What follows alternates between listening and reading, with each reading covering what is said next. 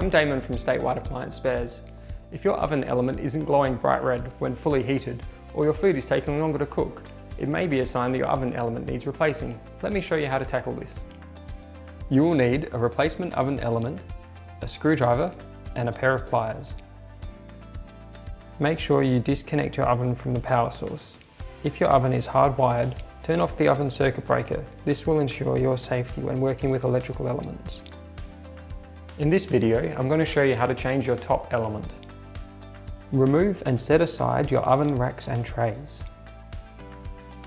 To replace your top element, you will first need to remove the screws that secure the top element to the oven.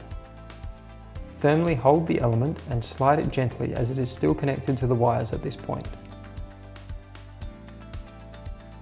Slide the small connector clips off the element terminals to release the wires, being careful to prevent the wires retracting back into the oven wall.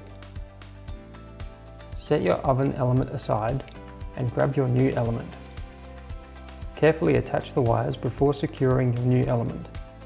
Make sure each wire is connected to the correct terminal.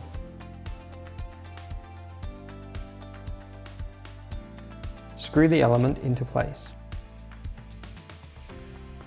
Your top oven element is now fully installed.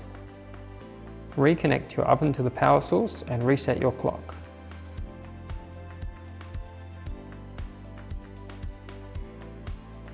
Turn the oven on and test to ensure it is working correctly. Your oven is now ready for use. Thanks for watching, and don't forget to subscribe to our YouTube channel for more appliance repair and maintenance videos.